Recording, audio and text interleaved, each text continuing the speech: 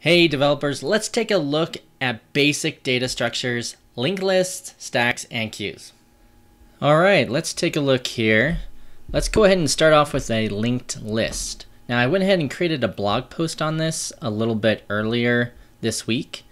So if you go to my website at programwitheric.com, I created a how to create a linked list, stack, and queue in JavaScript. So you can see here, there's this picture here you can see on the screen.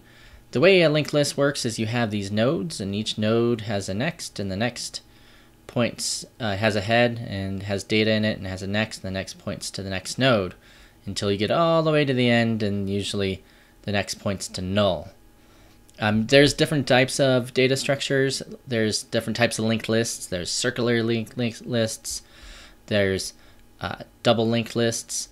But we're just going to look at a basic regular linked list right now. And we're going to do it in JavaScript just because this is a JavaScript channel. So let's go ahead and take a look. So we'll create a function and we'll call it linked list.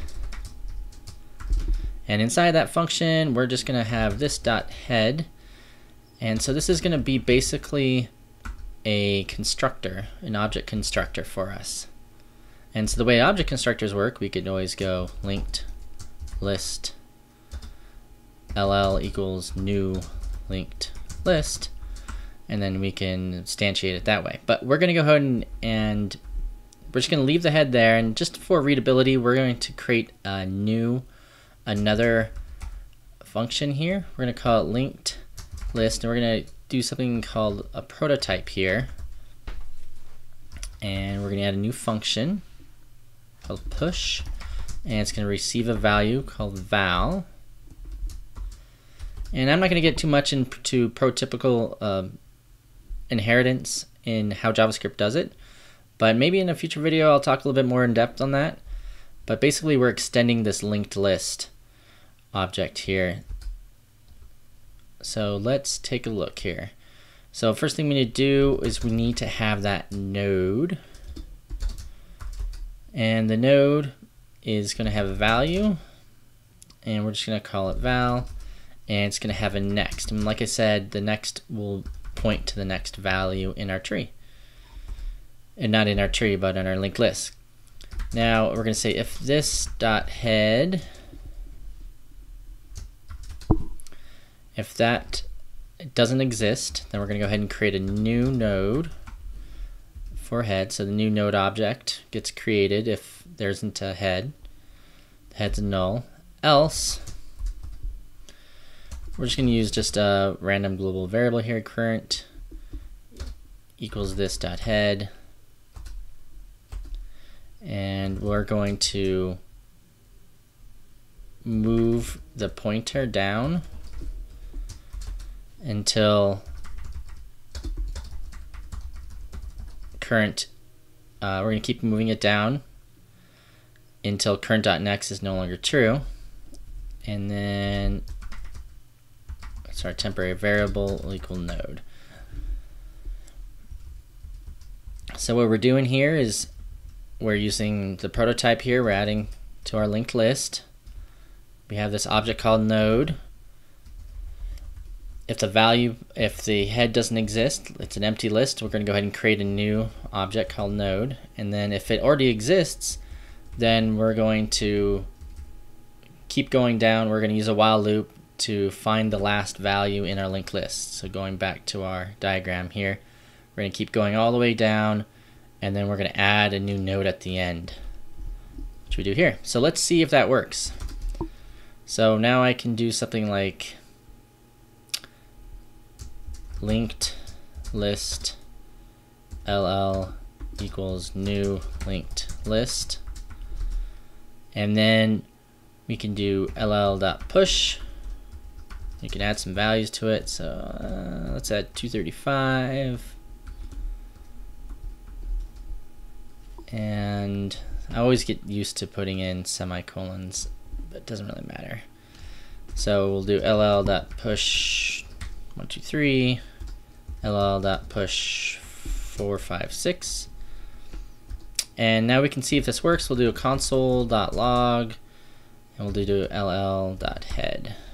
see what's in there. So I'm gonna run it. I'm gonna save it first. Save it, and I'm gonna run node app.js. Oops. Oh, I found my issue. Obviously, we're in JavaScript here, so we'll just do let ll here equals new linked list. Got it confused with something else, so I'm gonna clear this. Now we're gonna run it.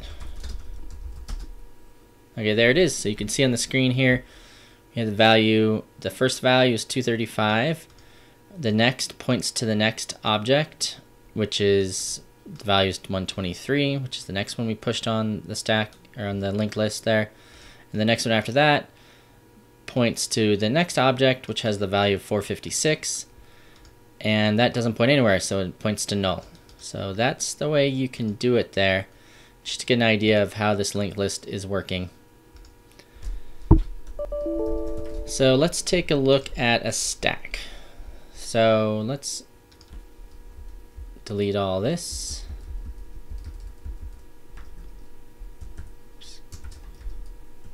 Let's delete it all. Now stack, I'm going to cheat here a little bit. In stacks and queues are kind of the same way. So on the stack, we can just call, just like we were going to do an array. And then in the stack, we can just push items onto it. And I can push 3 of them on there.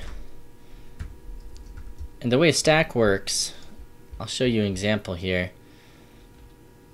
It's like, think of you have a number of plates and you're pushing a plate down. So it's last in, first out. So you keep pushing plates in, but when you take a plate off, you take it off the top. So it's always the last in, first out. So we're going to push it in here.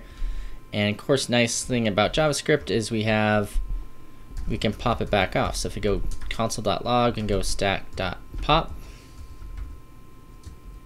we can pop it off.